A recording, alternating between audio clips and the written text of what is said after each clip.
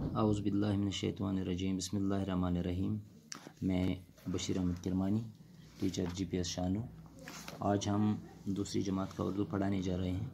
तो आज का हमारी मौजू है सवालात के जवाब, क्योंकि हमने चिड़िया के बच्चे का सबक पढ़ा, तो अब हम उनके सवालात करने हैं। तो पहला सवाल है, झाड़ी से कैसी आवाज़ें आ रही थी? तो प्यारे बच्चों, झाड़ी से चूं चूं की आवाज़ें आ रही थीं। दूसरा सवाल है, हम प्यारे नबी सल्लल्लाहु अलैहि वसल्लम के साथी ने झाड़ी में क्या देखा?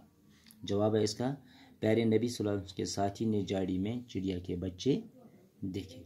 और तीसरा सवाल है, प्यारे नबी सल्लल्लाहु अलैहि वसल्लम के साथी चिड़िया के बच्चों को कहाँ ले गए?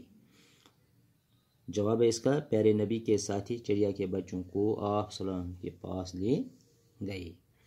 चौथा सवाल है, बच्चों के जाने पर चिड़िया ने क्या किया?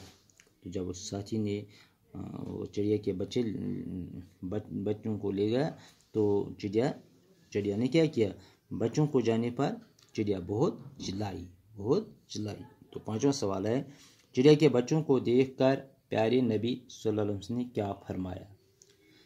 तो जब नबी पाक सल्लल्लाहु अलैहि वसल्लम ने उन बच्चों को देखा, तो वो नन्हे छोटे छोटे बच्चे थे, तो उसने क्या कहा? चिड़िया के बच्चों को देखकर आप सल्लल्लाहु अलैहि वसल्लम ने अपने साथी से कहा कि इन बच्चों को वहीं छोड़ आइए जहाँ से आपने उनको लाया है। तो प्यारे बच्चों, आपको सवाल के जवाब आपने देखे होंगे, उनको याद करना, अपनी कॉपी पर अच्छी तरह लिखना। तो इंशाल्लाह कल हम इससे आगे ये सवाल करेंगे। तो आज का इतना ही सबक है, बस। खुदा हाफिज़।